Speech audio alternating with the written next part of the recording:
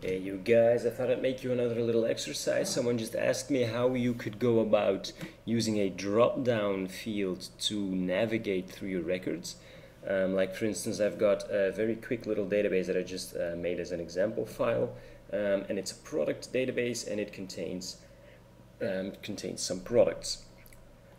How would you go about navigating through these by using a drop-down? Now, what I usually do is that I put a list button on top, and if you click it, you go to a different layout, which is a list layout that shows you all the products, and then you can choose a product from that list, and then you will go to that product that way. But if you would like to use a drop down, you can do that as well. I think there are about like 2 different ways that you could use to do this off the top of my head that I can think of. So let's try them both and let's see which one we like best. So if you would like this, the first thing we need is our actual drop down. Let's go to File, Manage Database. As you can see, I've got one products table with a couple of simple fields, very basic. Let's add another field and let's call it navigation.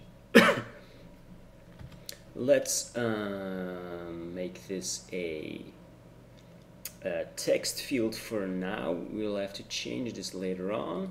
And also something what we're going to need to do is make this a global field, because we're going to use it as the basis for a find. So we're going to double click it, go to storage, and we're going to say use global storage. Okay, great. So now we can go into edit layout. We can add our field. Let's say put it right there.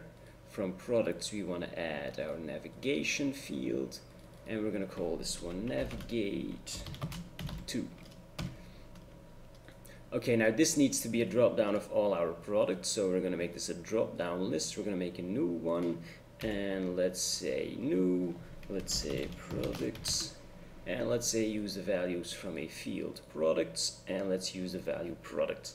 We're going to include all values. That looks all good. Let's hit OK a couple of times, and let's go into browse mode to have a look.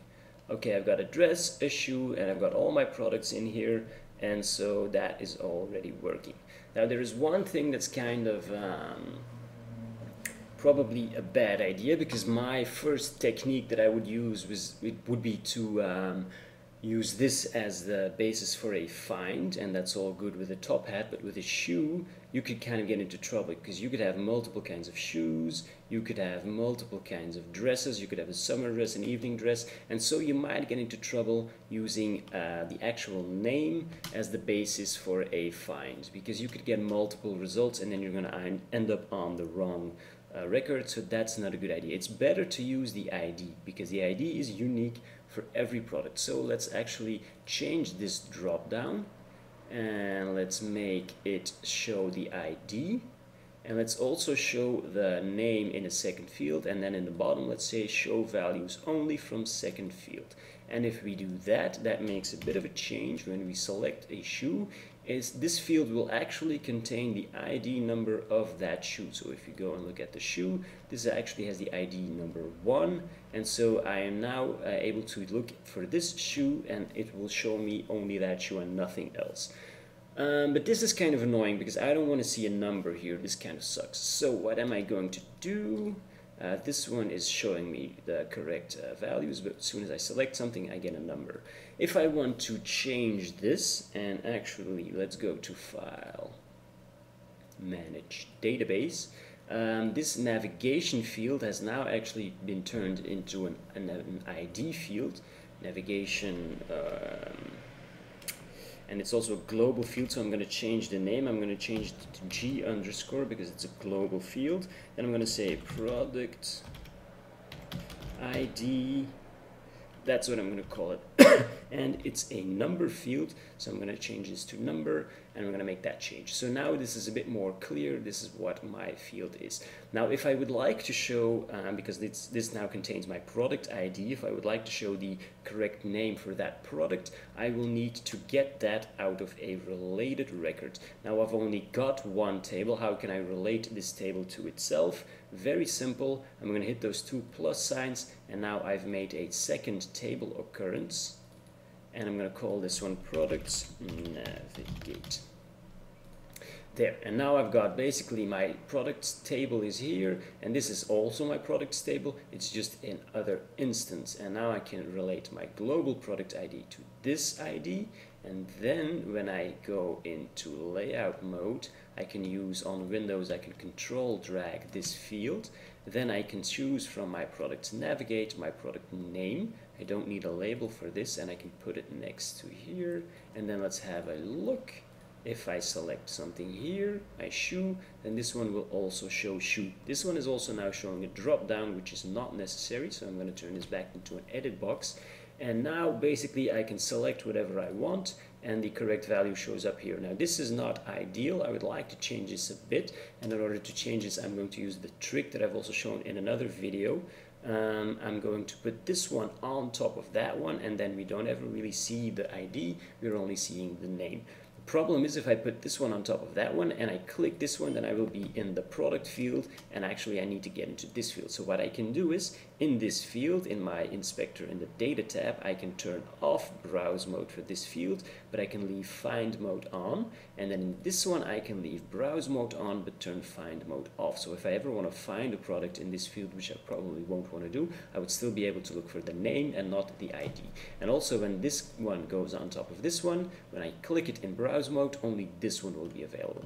So let's select them both, let's put them on, let's line them up together, and then let's see what this does. We're going to select a shoe, and then it shows me shoe here. So that's really great. I've got an ID number in the background hidden for my user, but that I can use then to find stuff, but I'm actually just displaying my shoe here. Okay, so that's step number one. How can we now effectively go to that record that we have selected here? That's basically a script that needs to be performed as soon as we select a value here. Let's go and make that script. Let's make a new script, and let's say navigate to product. Okay, what I'm going to do is I'm going to perform a find, so I'm going to enter find mode. I'm going to uncheck this pause button because I don't want to pause at that moment. I want my script to set a value and I don't want to do it manually, so I'm going to do a set field. I'm going to specify the target field, and that's going to be my product ID because that's the number I've got in my G product ID field, and that's what I'm going to enter there to do a find. Now after these I can do a perform find, and this is the simplest way to do this, and we're going to see that we've still got like a step missing, but let's figure that out as we go. Okay, so I've got my script now. That script needs to be performed when I change the value in here, but extremely important to remember is of course that these are two fields, and I have to use this one because this is the actual field I'm going to be using to attach a script trigger to that field. And a script trigger basically performs a script on a certain event. Now the big question is, which event will we be choosing? Well, this is a drop down, so we will be clicking it, we will choose a value, and the moment we choose a value in that field, we have modified that field, and then basically this script can be performed. So we're going to use this on object modify, because we could also use one of these two, but that would only work, script would only be performed when we actually exit this field, like when we click outside of it or something like that, and that's a little too late for me. On object modify, I want to navigate to product. Okay, let's try this out. Let's put these back on top of each other, and let's exit the layout, and let's see if this actually works. So let's select a top hat, and we have arrived at our top hat. Now if I want to browse to any one of my other products, I've got a bit of a problem because I'm stuck with my top hat and I can't go anywhere. And someone who's not very experienced with FileMaker could have a little bit of a heart attack now, thinking that all his products are gone, but they're not gone. I'm just displaying one of 3 records. If I hit show all, this one turns gray again, and then I can go back to visit my other ones. But now every single time I select something here, I will be stuck in this found set, and that's kind of annoying, but we can fix that. We can go to here to my script, and I can add from the found set show all records at the end. I'm going to close and save this one, and then let's try this again. Let's go for our shoe, and as you can see now this remains gray, and I can still go to all of my other products. Okay, so this is one way to do it. Now I'm going to show you a second way to do it. because we have our product name in here already anyway, and because in File Manage Database we have already created a related table, we can also use a script step in FileMaker that's called Go to Related Record, because basically what we're doing is we're selecting a product here. When we select a product in this table, then through this relationship here, that product will be showing up. So we can basically go to this product, but using this layout. That's called Go to Related Record. So let's go into our script and let's make a new one. And let's call this one Go to Related Record and navigate. And let's go and get that one Go to Related Record script step. We're going to go to related record from the table. We're going to get the related record from the products navigate, but we're going to be using the current layout, or we could just select layout products here. And then we can choose to show only related records, but then we would again be in that same found set as we were before, so we don't really want to do that. And let's try this out, see if this works.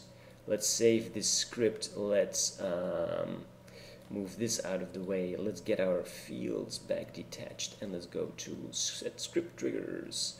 Let's select now the other one, and let's see if this actually does something or not. It's kind of exciting. I don't know what it's gonna do. Let's select dress, and we go to our dress.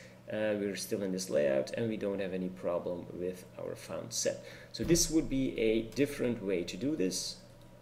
And using this Go to Related Record script step, you could also show, for instance, a drop-down list of other, like your clients or something like that, and then go to your clients layout and show that one selected client. So this Go to Related Record script step can also be used for other related tables, but you could just as easily use the other script to go to that other layout to perform a find, and then the same thing would be happening.